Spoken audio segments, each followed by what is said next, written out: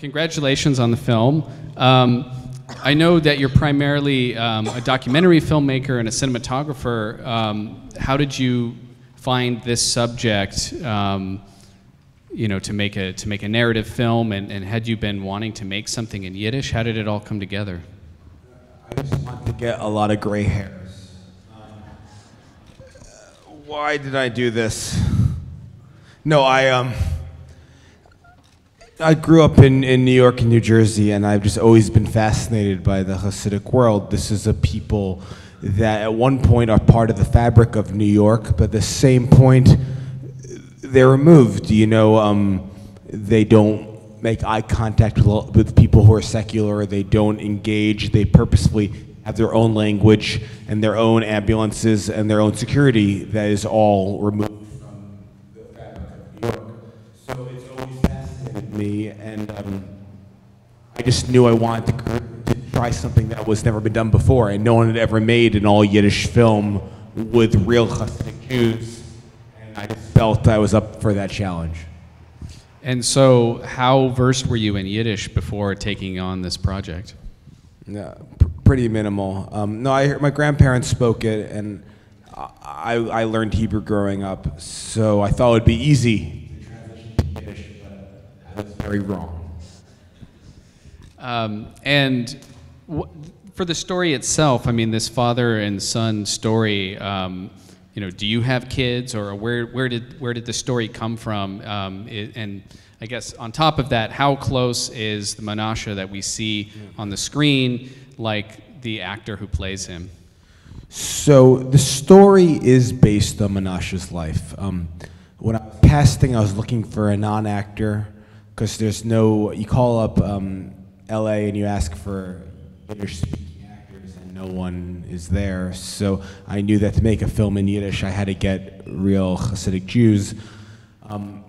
And then I started doing casting tapes with them and just seeing what their acting abilities were like.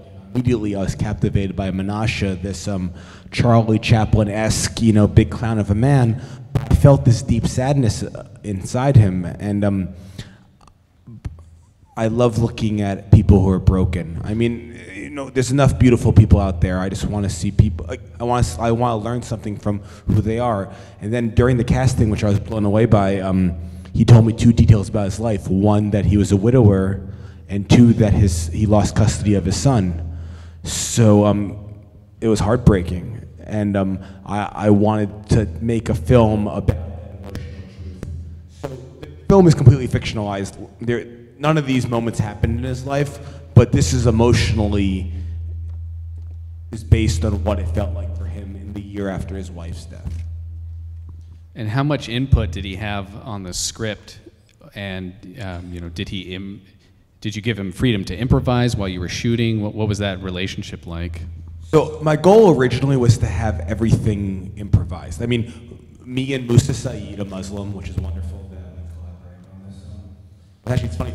Musa's has made 2 fiction films. One of them won a bunch of awards at Sundance, but all about Muslims.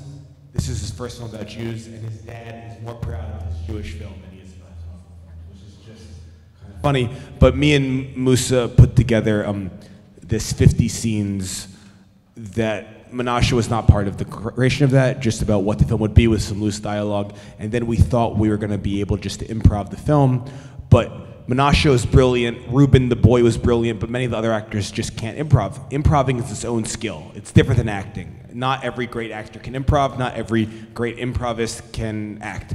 So me and Alex ended up having to write dialogue on set for the other actors. So I'd say in the end, 25% of the script is improv, 75% is scripted.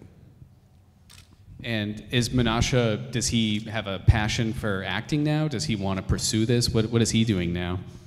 So Menashe he claims he was the first Chassid to put a Yiddish clip on YouTube in 2006, when YouTube first started.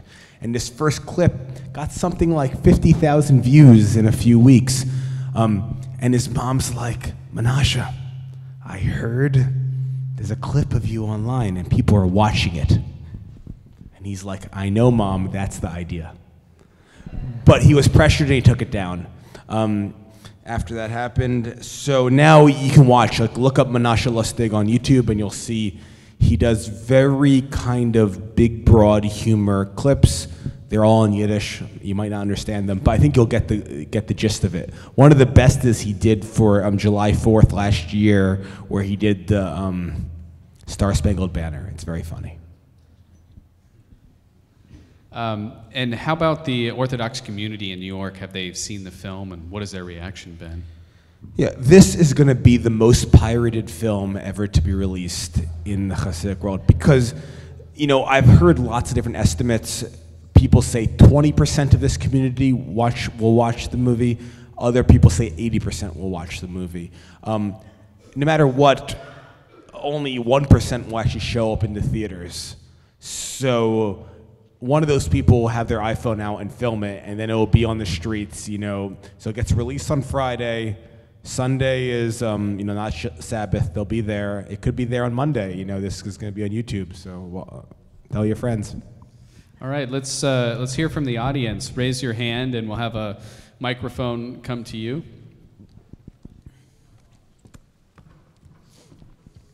Okay.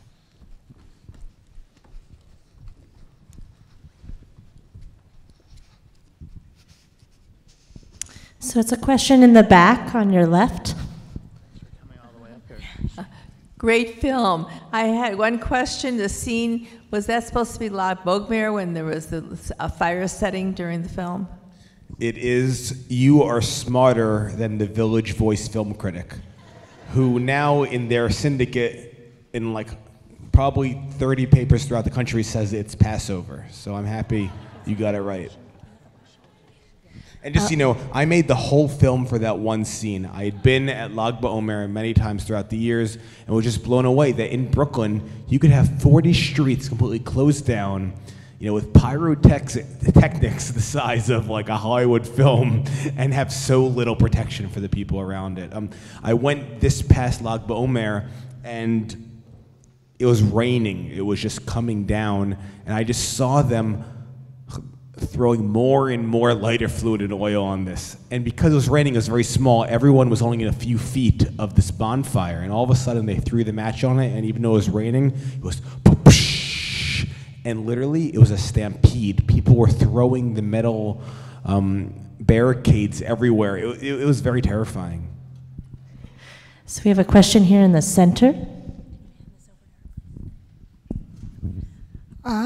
Could you tell me why the people were speaking so fast in Yiddish that you couldn't understand what they were saying, especially in the beginning? Wait, if you speak Yiddish, raise your hand.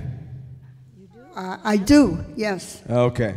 I'm just curious to know, so I think that's probably 5% of the crowd. That's pretty good. That's how they speak. That's why we only translate a small percentage of it, because if you translated every word, you would just be looking at the words on the bottom. I have another one over here on your left towards the back. The ending is rather ambiguous. I wonder in real life what Menashe's life has been like since. Yeah. So I find the ending of this film very heartbreaking myself, but for Menashe, he always says, there isn't an ending yet. You know, my life is still to be determined.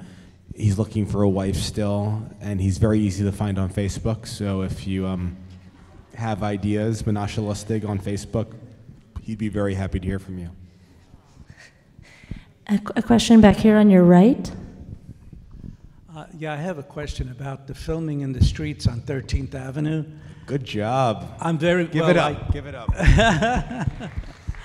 That was my home for a good number of years, and I'm familiar with the neighborhood.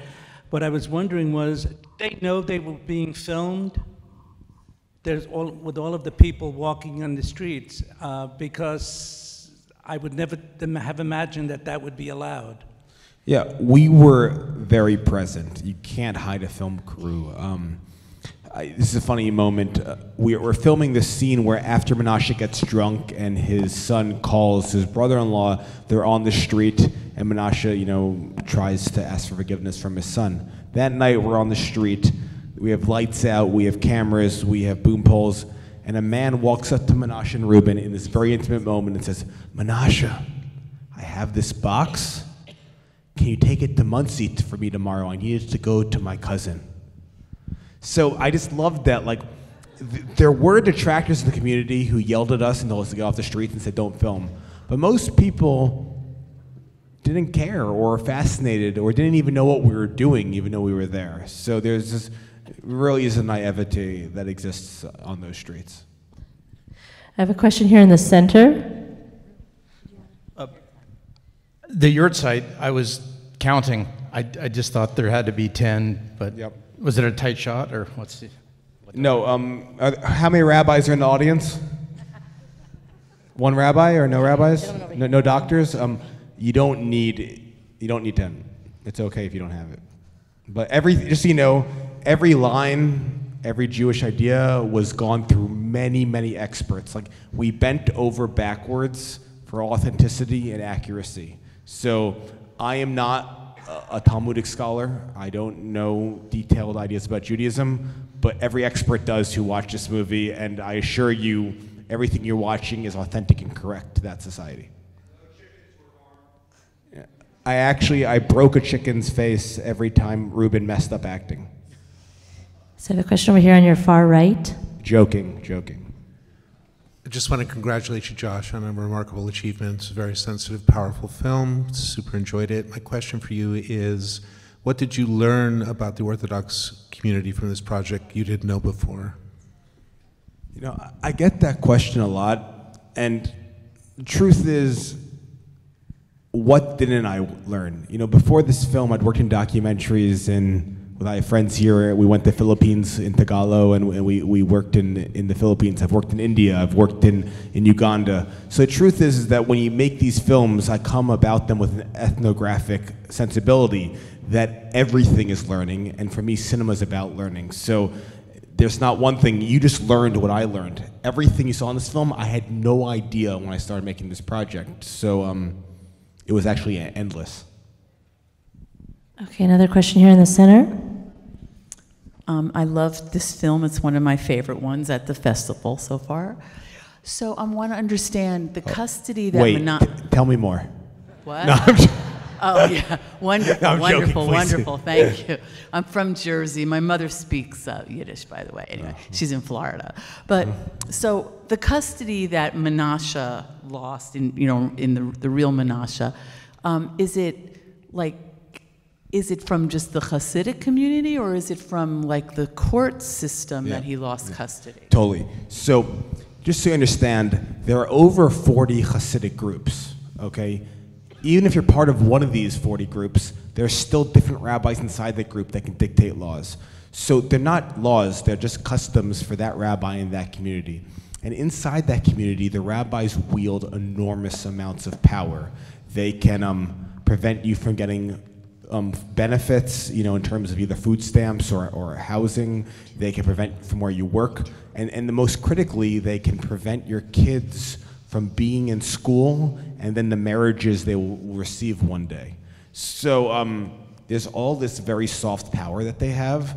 So this Menashe's, in real life, his struggle, and the struggle in this film is about that soft power that the community wields amongst the people involved in that community. And this is, it can get to the actual court system. Actually, in Brooklyn, you could go to the actual courthouse, and there's a Beit Din, which is a rabbinical court that exists inside the actual court system in New York. So if you become on the shit list of the Orthodox community, it's endless for you. Okay, a question over here on your right. Hi, I speak Yiddish, and it was wonderful to see a film, a contemporary subject. I was wondering if you're going to make any more in Yiddish. Just count me in to be there. Yeah, unfortunately, I suffered too much making this film. The service I got, it was once in a lifetime. I think we have time for one more question. Okay, over here on your far right. Hi, has Menashe's biological son seen this movie? Yeah, no, it's a great question. And actually, his biological son is pretty religious and doesn't want to watch the movie. But Menashe will, if his son wanted to see it, he would be happy to show it to him. And just so you know, when you go to YouTube, you should Google Menashe and his son or something like that, and you'll see he does a couple really beautiful things with his actual son. You can see on YouTube that I copied for the film, which is just like he surprises him in funny ways, and it's so sweet and so endearing. So that's all the time we have. Thanks to Joshua again. Thanks to you for coming. And the film opens... Yeah. So it opens July 28th in New York and LA. Please tweet, Facebook your friends, and August 11th in SF. So please tell everybody to come out. It would mean the world to us. Thank you guys so much. Thanks again.